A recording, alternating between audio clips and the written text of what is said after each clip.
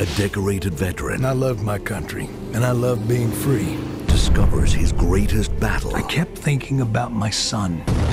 is much closer to home. You are breaking the law. That is a lie, and you know it. It was really touching. I cried a lot during the movie. Highly recommend it. I was absolutely inspired. I just felt reminded that everybody can do something. It's going to empower all of us to stand up for our rights, stand up for being a Christian. We take our freedoms for granted and we need to take them back. This is a perfect movie to show that. We need to fight whether we're in uniform or not. I'm inspired, motivated. It takes just a few of us to stand up and we can make a difference. Now it's time to take a The stand drama just continues to unfold here. and become a hero all over again. We fight for freedom!